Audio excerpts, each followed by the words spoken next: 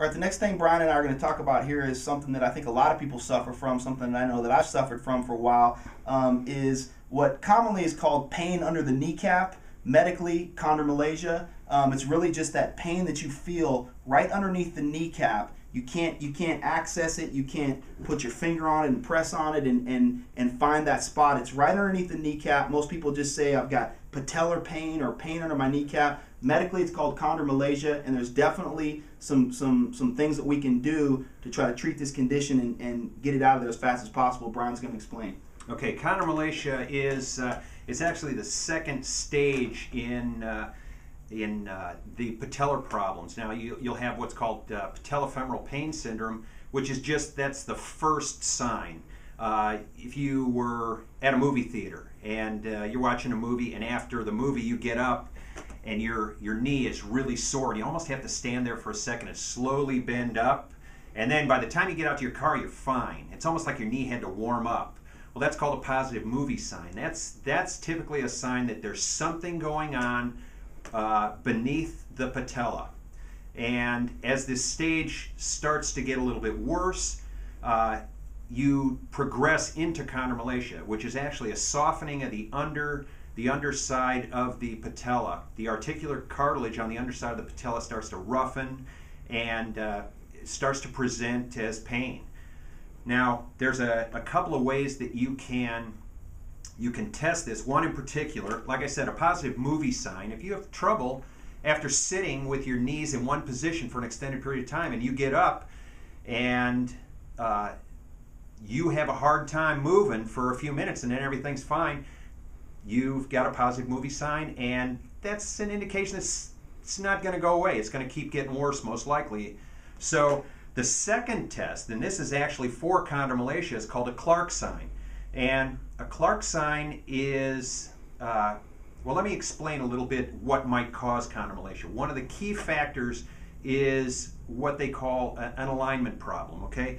Your patella, when you flex and extend the knee, actually tracks incorrectly. It should track straight. You've got your tibial tuberosity, the center of the kneecap, and actually a point up here in the hip where the rectus femoris, the top quad muscle, actually tracks. Now, in a perfect world, you would have the attachment site of this rectus femoris would be right in the center of your knee, which should be right in the center of your patella, and it should be right in line with the distal or the proximal attachment of your rectus femoris up here. So it should be a straight line. When it's not a straight line, if your tibial tuberosity, where it attaches down here, is off to the side, your kneecap is over here, and the other attachment point up here,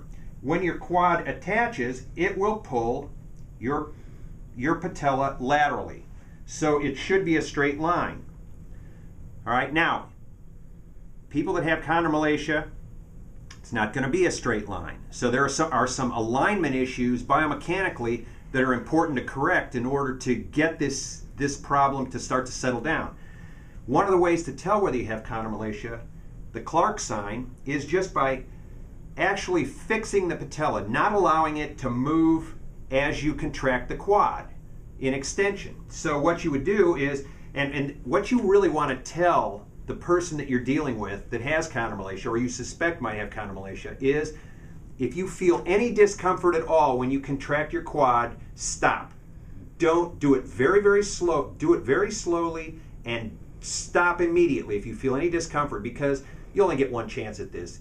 If they contract the quad very fast and they have chondromalacia, they're going to jump up off the table and you might get punched. All right, so what I'm going to do is I'm going to put the webbing of my hand at the top of the patella and just press straight down with a little bit of pressure towards the knee.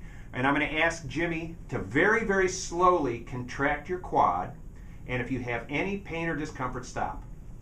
Okay, now he's contracting the quad and doesn't seem to have any discomfort. What it's actually doing is, as he contracts the quad, because it can't move upward, it actually goes down and tries to submarine underneath my hand, and it pushes the articular surface on the bottom of the patella into what are called the femoral condyles, a part of the femur, and it actually hurts.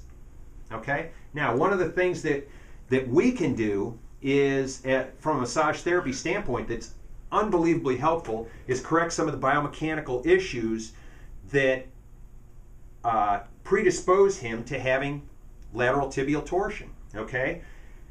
And his knee is twisted that way. So we want to help in any way we can to get that out of there. The other thing we want to do is get the quads as loose as possible.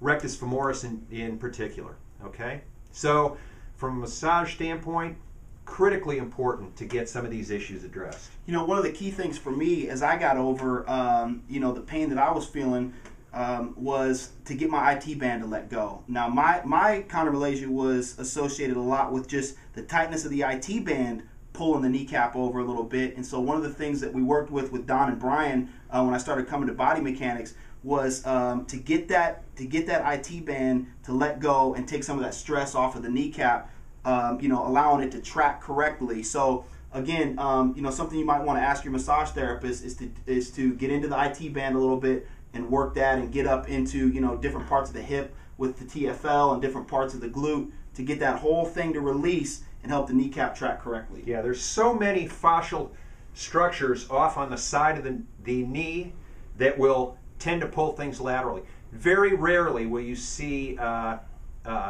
medially tracking knee. Most of them track laterally. So any of the fascial tissues that would pull the knee laterally are going to be key figures in getting you through this condition. Well, and the main thing for this too is that if you're experiencing this, if you think that you have chondromalacia and it's more than just the pain that Brian described, just something that you get maybe after sitting for a long time in a car or a movie or an airplane. If you think this is something that's a chronic condition, you have to go see somebody because it's not going to get better with rest and ice. Right. It's gonna you could rest this thing for a year and ice it for a year and it's still going to be there. You need to go get it treated and you need to go get the biomechanical deficiencies you have corrected to make this thing go away. And that's going to be your best way to treat this.